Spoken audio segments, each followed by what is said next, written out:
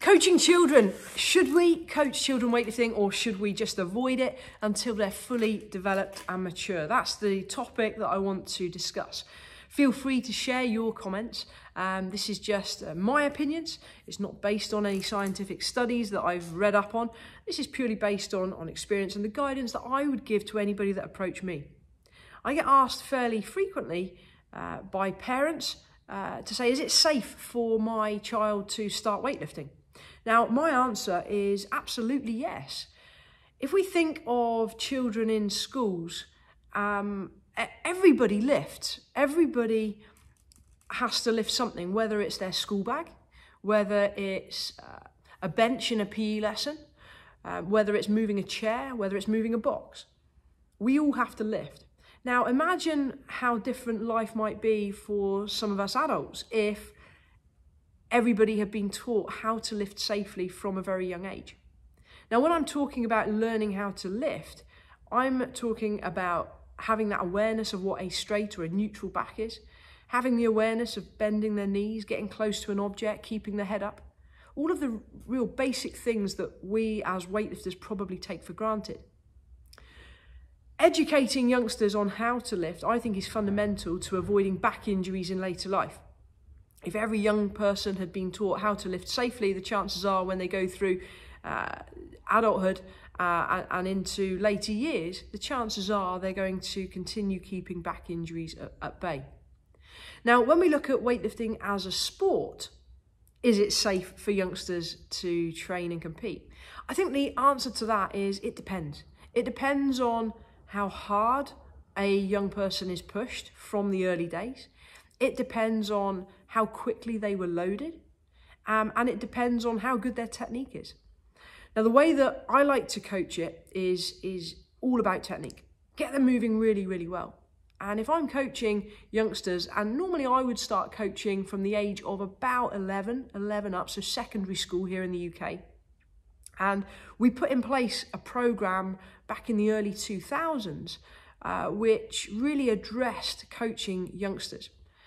And what we did was put in place a competition program so that under 13s, so school years 7, school years 8, so 11 to 13-year-olds and younger were able to compete. But rather than adding best snatch to best clean and jerk to give an overall total, we added all 6 lifts together. So the emphasis was on consistency rather than how much they could lift. If a youngster missed a lift, it would seriously affect the total that they would then get at the end of it. Not only did we encourage them to lift with consistency, we also really pushed the technique side of things, and we awarded points for how they lifted. If they power snatched, for example, they would only get 1 point. If they lifted with superb technique and there were no errors, then we would give them 6 points. And this scoring system is still kind of used here in the UK today, but it's not standardised very well. In fact, it's pretty poor, to a point where as a coach, I don't really think twice about it. I just look after my youngsters and make sure I'm not pushing them too hard. But if it were a system that was really enforced, I think then we've got the opportunity to develop fantastic technical lifting with very, very young lifters, whilst giving them a slightly different focus to what an adult might have. An adult wants to hit big weights on a snatch, big weights on a clean and jerk, to give them the very best total. Put yourself now in an under 13s position where they get good points for moving well, and they get good points for being consistent and hitting all 6 lifts. The way that those 2 lifters are going to approach a competition is going to be very different. Now, if we look at the young child who is still developing, obviously the bones, the joints, the ligaments, everything is still growing and forming. So a young child is going to have a very immature body and is less likely to be able to cope with heavy lifting and the demands that that kind of training puts on the body. So if we're looking at programming for a youngster, and when I say youngster, I'm gonna say under 18. I know 16 to 18 is a bit of a grey area, but if we're programming for a youngster, then what you need to set in those sessions is going to be different to that of an adult. A youngster is going to probably only need to go up to around the 70% intensity to get really good strength gains, whereas an adult, you're going to be pushing 80% plus intensity. A youngster is probably going to cope far better with a higher volume than an adult.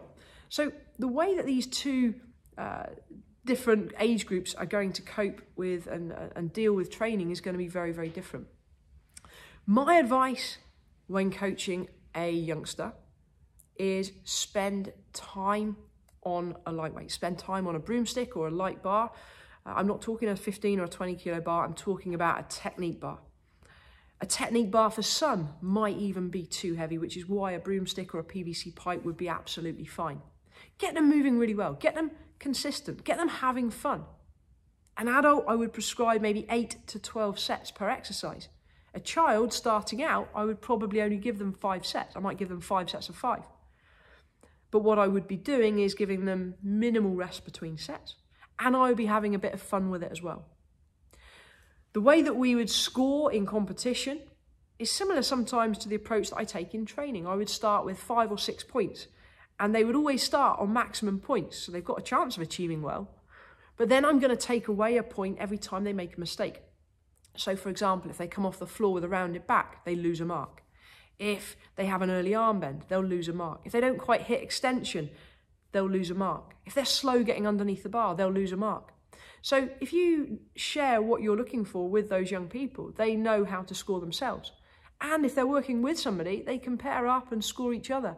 And it's a great way to get them helping each other to try and push things along from a technical point of view.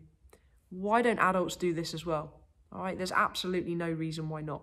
But I would coach youngsters. I'd have them for several months just on a very, very light bar, boring the hell out of them, getting them repeating the movement time after time after time until it becomes automatic, until they're moving so well that they can have a chat whilst doing the movement and it's effortless. Then we start loading. How far do you load a young person depends very much on their physical maturation. And you know, as well as I do, that you could have 2 13-year-olds, one of them is much more physically developed than another one. So you've got to take each individual as they present and push in line with their physical maturation.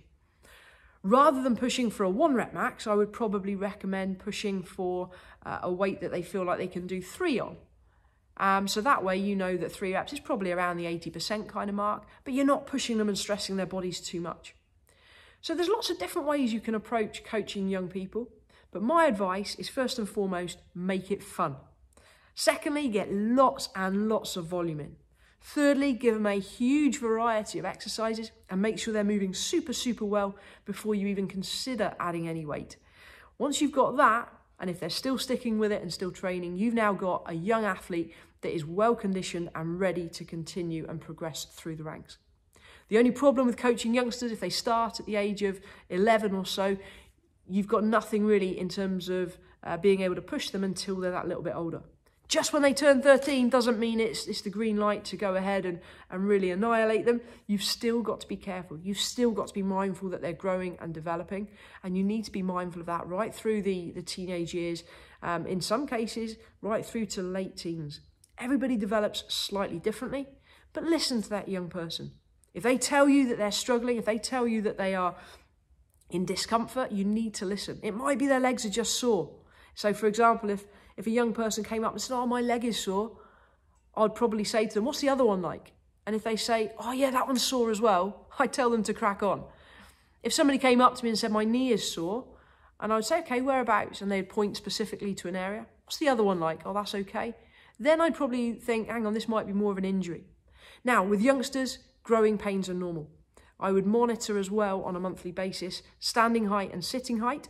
And then if a young person does complain of discomfort, maybe in the back or the knees, which are the common areas of discomfort for lifters, then you want to be monitoring those too. Sitting height, standing height. Are there any changes? Is their back growing? Are their limbs growing? Right? Your torso and your limbs grow at very different rates. So it's normal for someone to experience pains in the knees at the same time as the limbs growing.